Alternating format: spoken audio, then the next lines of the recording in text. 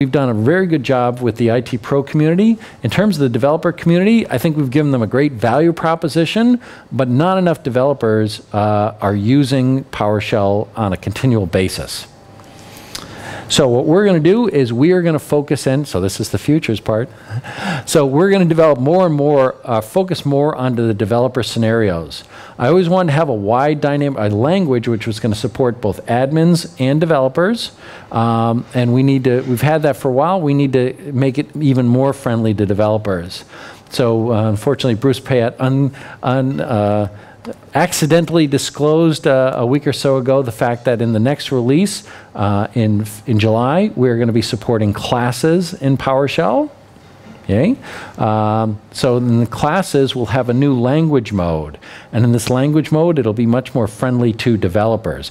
You'll like it too, but much more friendly to developers. For instance, if you have a method and you're going to return something, you don't use write output anymore. You use return.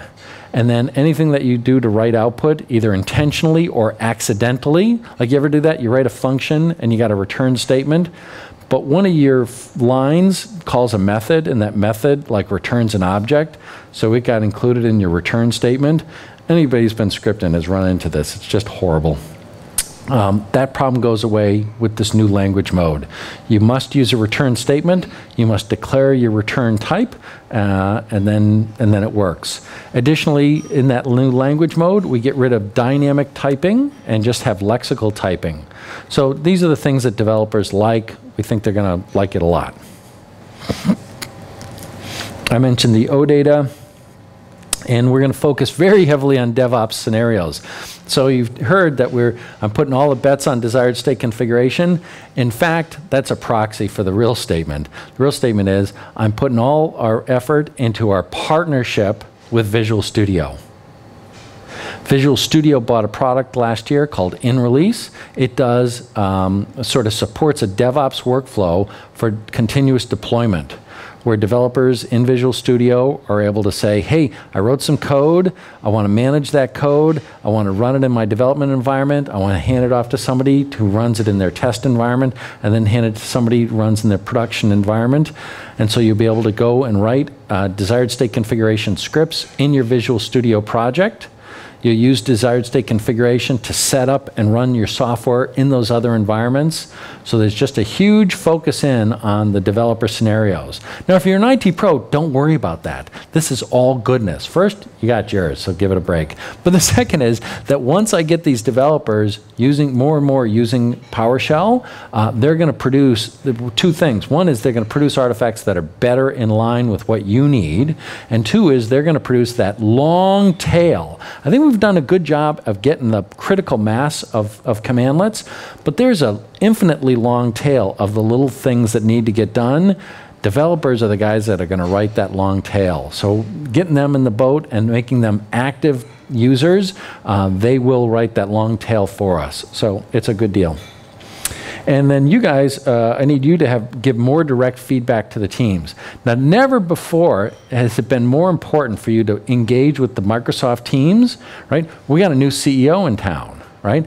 And the thing this CEO cares about more than anything is usage, usage, usage, right? Not, hey, I licensed you some software that you're never going to use, but I got some money, yay. That's not the deal. He doesn't want that. He explicitly doesn't want that, right?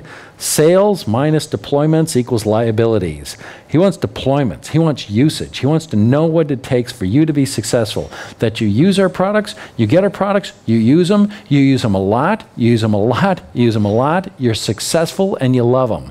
What's that take? And he's beaten everybody on that with that. And so the teams are very eager to hear what it takes to make you successful. So never before, if you've had some engagements in the past and the teams didn't listen as much as you'd like to, I encourage you to try it again. I think the percentage of times that'll be successful will go up. Next year, it'll go up even higher, as the folks that ignore you this year are going to get fired and be replaced by people who will listen to you. No, I'm really quite serious about that. It's the new boss is quite serious about that, and it's wonderful, honestly. As engineers, we all love it. As engineers, what do we care about? We care about writing lots of code and having people use it, so we're just in heaven. All right, application testers, mixed success. The amount of code that got written and therefore needed to be tested reduced dramatically, but the things you could do with that code increased dramatically. So if you felt like you needed to test everything you could do, your test work actually went up. And in fact, that happened in a number of teams at Microsoft. Induction is not a skill that Microsoft test engineers have, right? Okay, well, 1 + 1 = 2, and 2 + 2 = 4, but who the hell knows about this 3 + 3? You know, we're going to have to test all the damn integers, you know? Anyway, so induction is not a skill that they have. So anyway, some folks got this, some folks didn't. Again, exchange layering on GUI was a big success, but in general, writing GUIs on top of PowerShell has been difficult. Again, part of this is the developer engagement. It's been difficult to write PowerShell in Visual Studio. Well, you haven't been able to.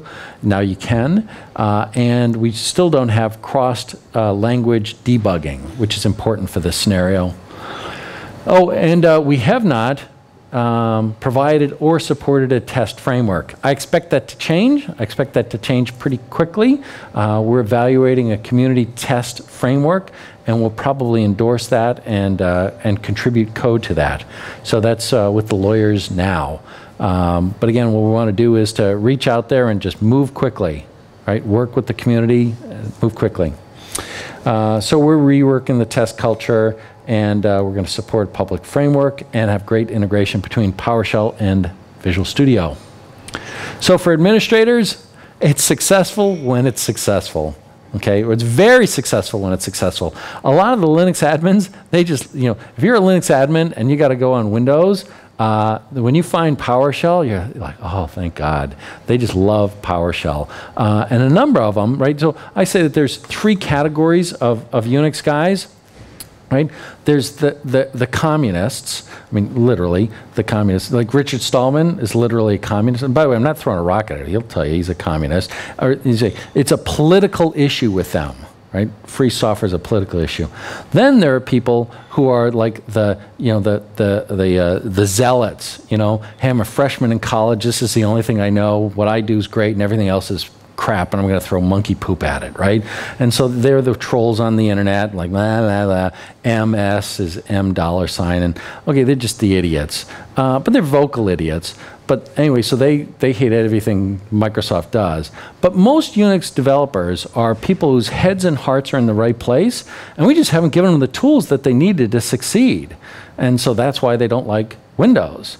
And now we're giving them the tools they succeed. They actually like that. In fact, there's a great story about a company who okay, well, I'll give it this way. So they saw they're a Unix company, but they also do Windows development, right? They support Windows. And it was a managing company. And these developers got a hold of PowerShell, and they thought, hey, wait a second. And they went and exposed their global namespace as a drive, right? And so they'd CD into their drive into a dir and see all the servers. And then they did, wait a second, I can do a dir down all the Windows machines, and I can do, you know, dir star Windows /SQL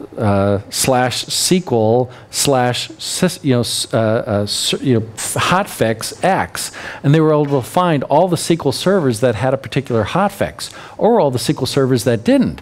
And they said, "Oh my God, this is the most powerful thing we've ever encountered." And they told me the story. They said, we were drunk with enthusiasm. I mean, we were so enthusiastic, we thought, man, we got to get a sanity check here, because this is just crazy. And so they brought it to Carl, right? And I forget the guy's name, but Carl. He said, this was our black belt Linux admin, right? He'd been doing this forever. He was a classic Unix admin, right? The beard with the crumbs in it and the suspenders. And anyway, so they said, Carl, we'd like some time with you. We'd like to show you a tool and get your opinion. And so they showed him the tool, and at the end of the half hour, Carl said, yeah, it's good. Get me a Windows machine. And they didn't expect that at all. And they're like, what? You want a Windows box? He says, yeah, give me a box. I want to use this tool. I'm like, wow, we never expected that. He says, you guys don't get it. He says, I don't give a shit about Linux. I don't give a shit about Windows. What I care about tools. Tools make me successful, or tools keep me from being successful. What you just showed me is a great tool, and I want it. And I have to put up with Windows to get it? Fine, I'll put up with Windows to get it. Give me that tool. Most Unix developers are like that. And we have not been giving them the right tools. And with PowerShell, we are. So they like it. Anyway. The objects really have driven simplicity. That really works. And the errors, that's great and horrible. Sometimes they're great, sometimes they're horrible. I think the fully qualified error ID, when used as a search term, has been very successful. I don't know, how many people use the fully qualified error ID as a search term? Does anybody know what I'm talking about? Oh, wait, so here. So let's see. So,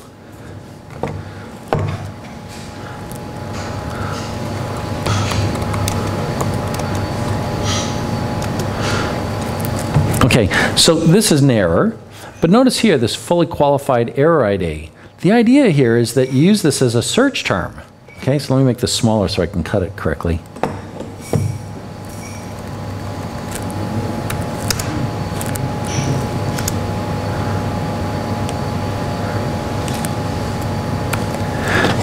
Now, the rest of that error will get localized, right, by different languages. But this fully qualified error ID never does. Neither does this category info, I think. But anyway, so the idea is that this is meant to be a unique identifier. So you copy that thing, and then you go over to your favorite browser. Go away, Joel.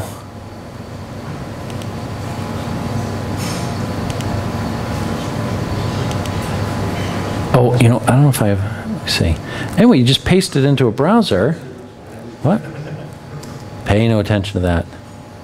Oh, God damn it.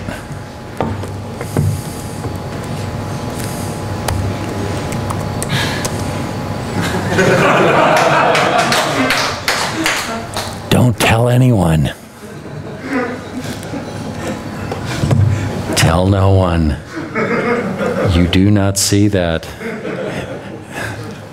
Anyway, so you paste that in, and then you get all sorts of great content.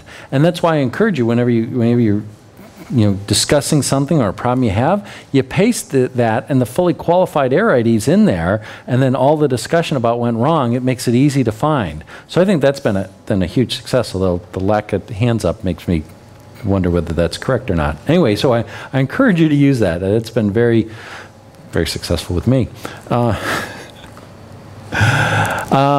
And again, the admin's success depends on command-like coverage.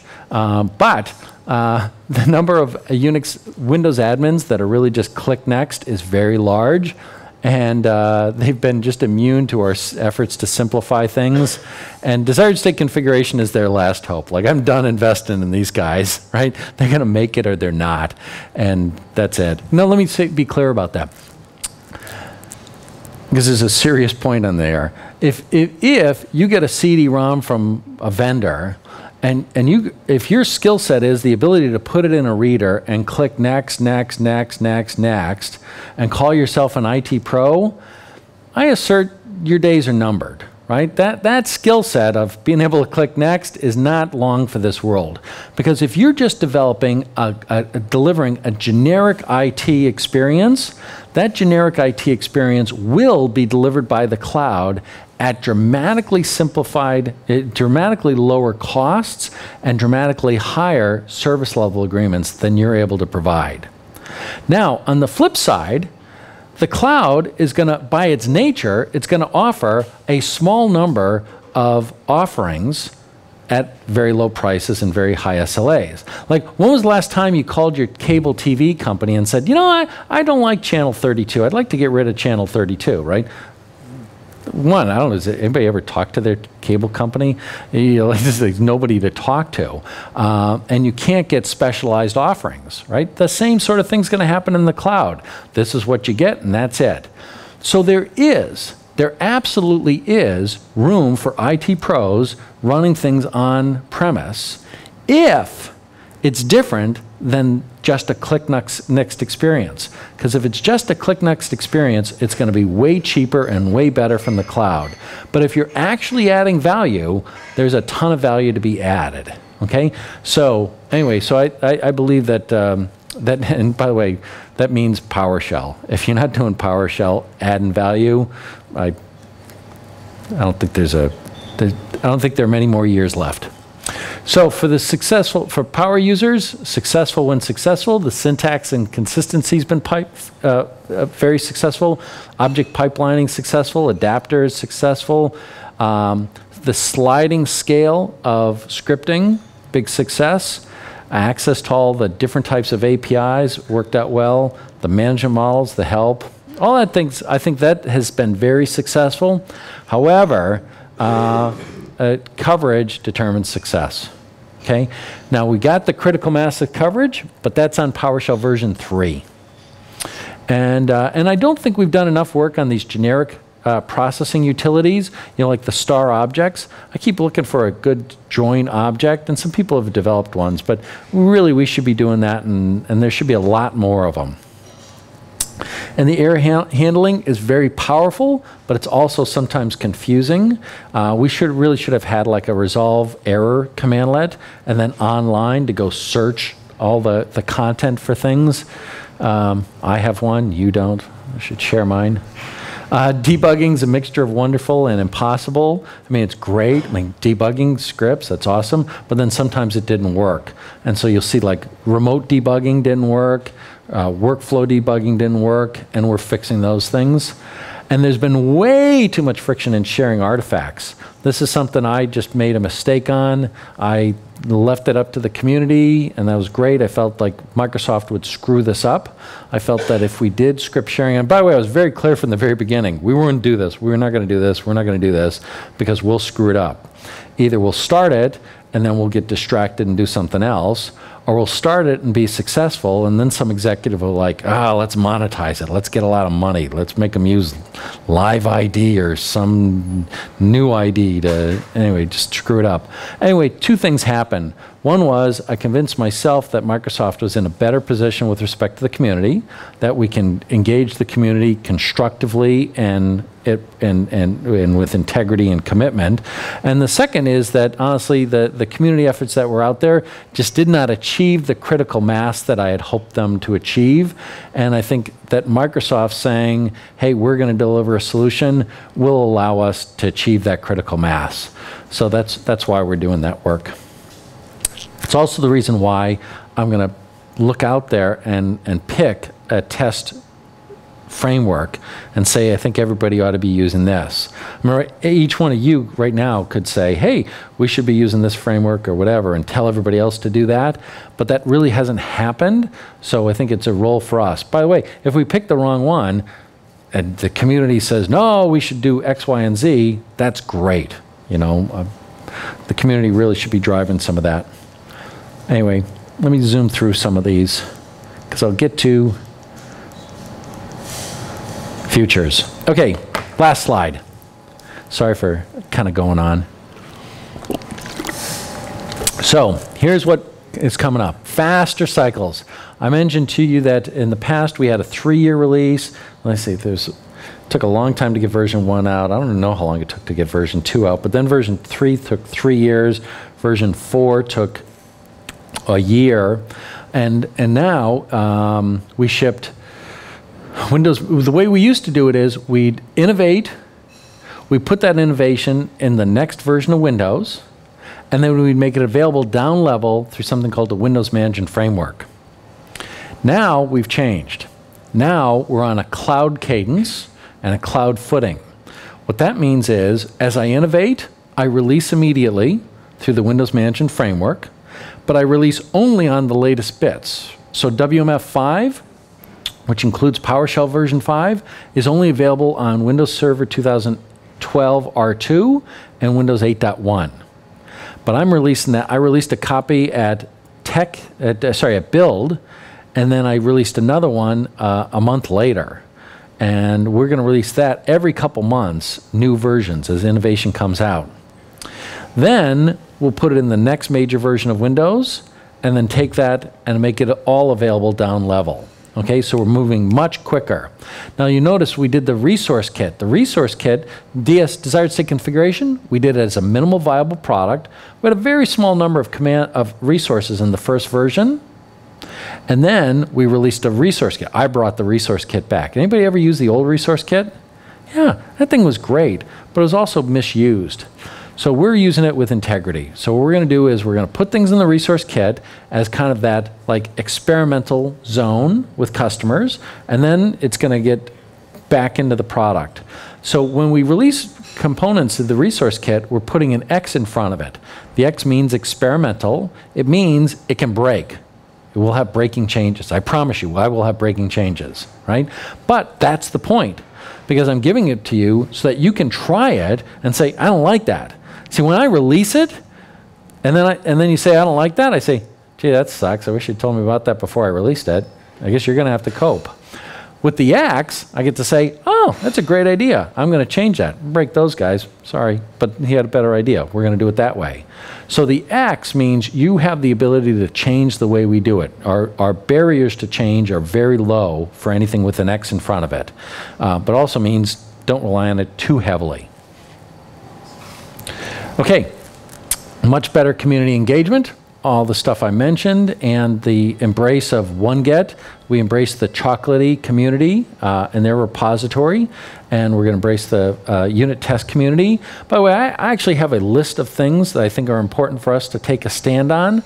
I'm going to do a few and see how we're doing, and see if I'm actually moving the needle, and then start working on the next. I want you, afterwards, I know you're all going to come up to me and say, hey, what about this, and what about that, and what about that?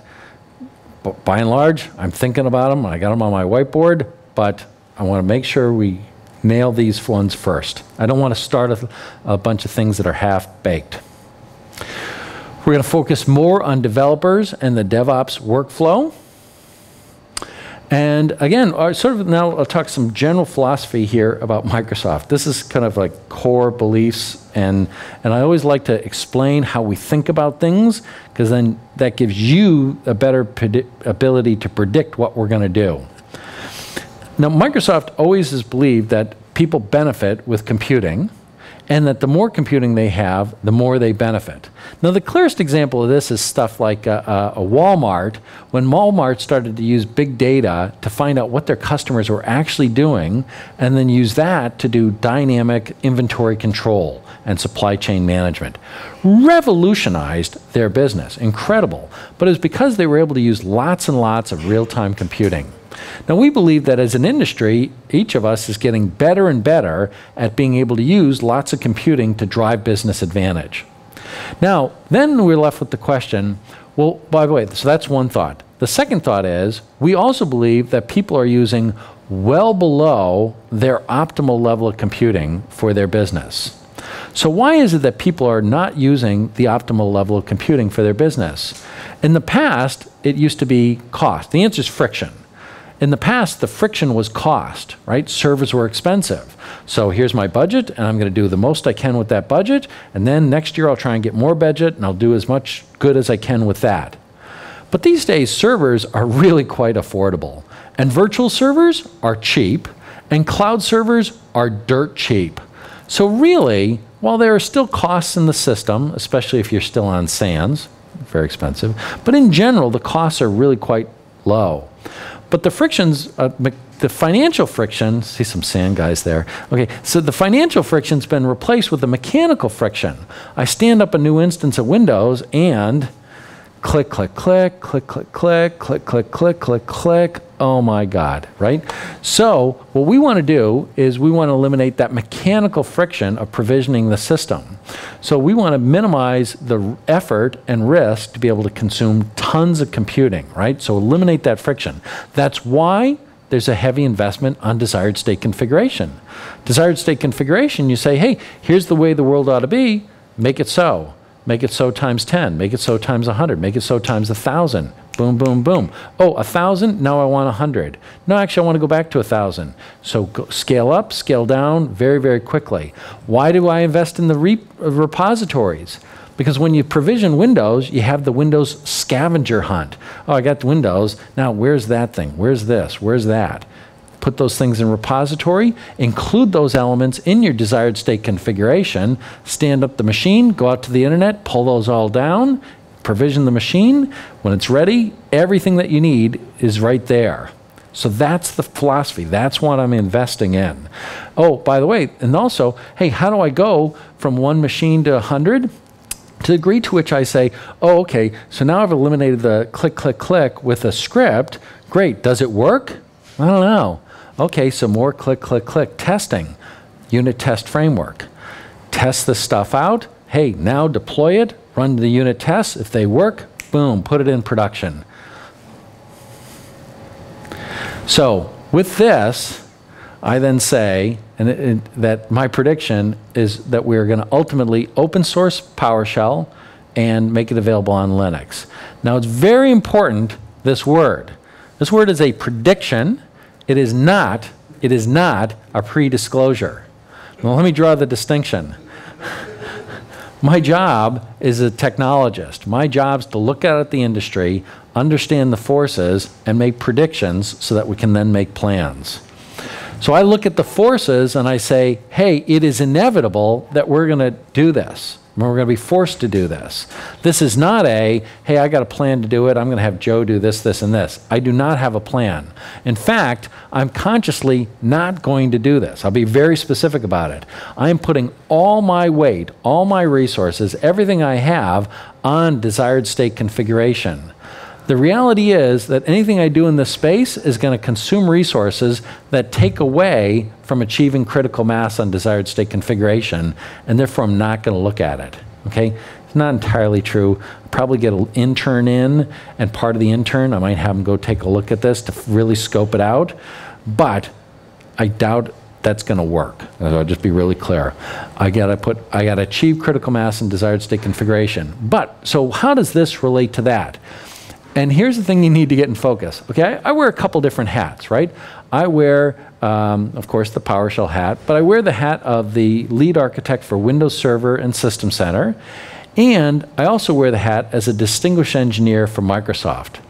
And when I put my distinguished engineer, I take off my Windows Server hat and I put on my Microsoft hat, then the thing I have to realize is that in an Azure context, I make more money if you buy 10 instances of Linux than if you buy 2 instances of Windows.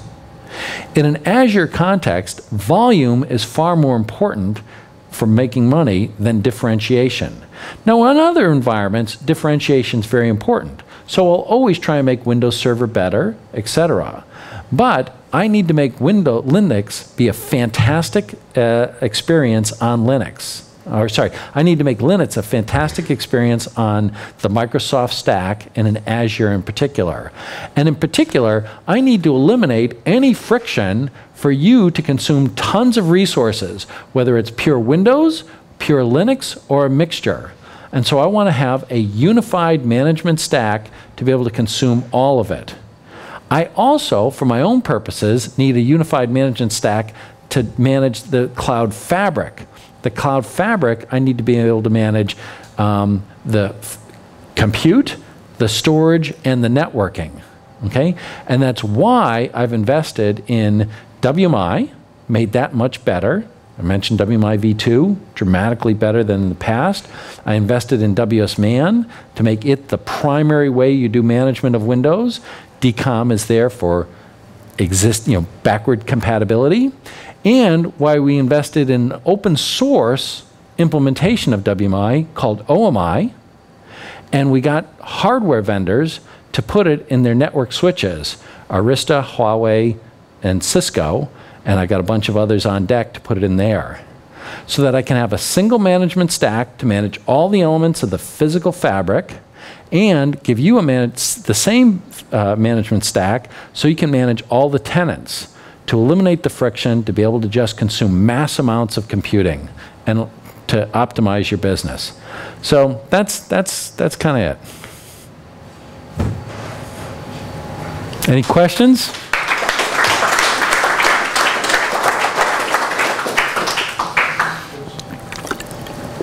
Questions, comments? Does it make any sense? Should I have talked about Gia instead?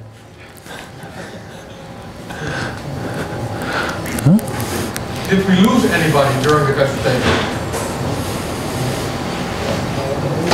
Okay, well, maybe we should have a drink and they can ask questions in a more informal fashion. Yeah? Do you want to?